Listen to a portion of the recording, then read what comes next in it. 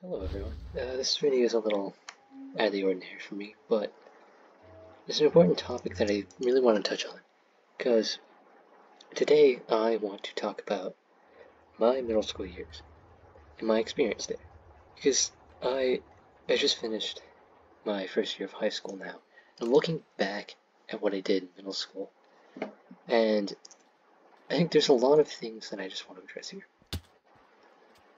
Number one is that school really only sets you one expectation, and that expectation is to get good grades, right? Now, there's nothing inherently wrong with this. That's a perfectly good expectation to have. However, when it's the only one you're provided with, it's very much not enough, right?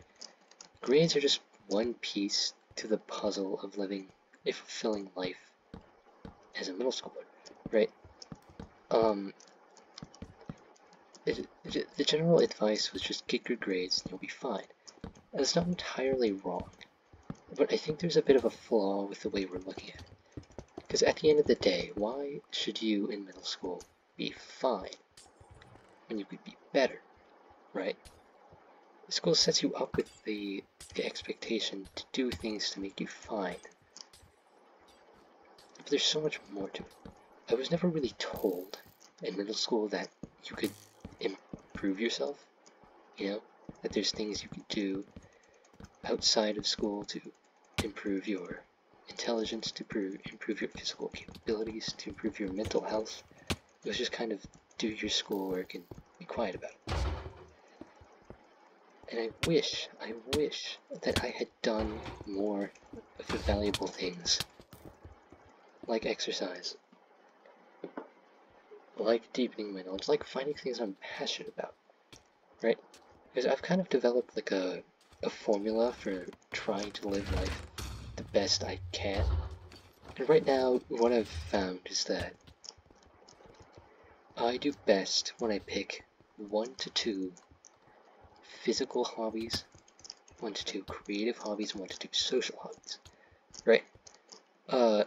School gives you a job, but it doesn't give you hobbies. And I can tell you right now, I did not have enough of them at middle school. My life was go to school, do my homework, and then play video games, and then go to sleep, and do it all again. And I think there's a lot of people like me. And I want to reiterate as much as I can, there's so much more to it than that.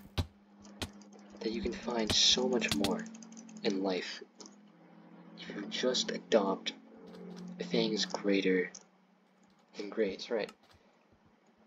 Find yourself, this is just my advice to any young people out there, find yourself creative hobbies, find yourself social hobbies, right? Go out with your friends, go outside, develop a hobby for hiking or weightlifting or running or any physical activity. Develop your creative hobbies, like literally anything. It could be any form of art, any form of music, any form of... It doesn't matter. It doesn't matter.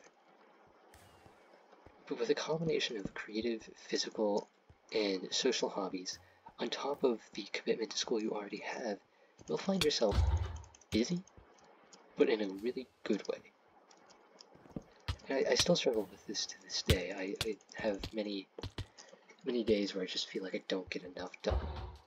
But I can tell you, I'm doing a lot better now under this rough system than I was in 7th and 8th grade. So yeah, this video is a little rambly. I didn't actually write a script for it. So yeah, apologize for that, but it's just something I wanted to talk about. I'll probably cover this topic more in depth later as I get better at what I'm doing. This is really like the first time I've made one of these videos before, so yeah, it's not exactly top tier quality, but if you take anything away from this, just remember that school is not everything. There's so much more than that. Just gotta find things you're passionate about, and it'll make you so much happier.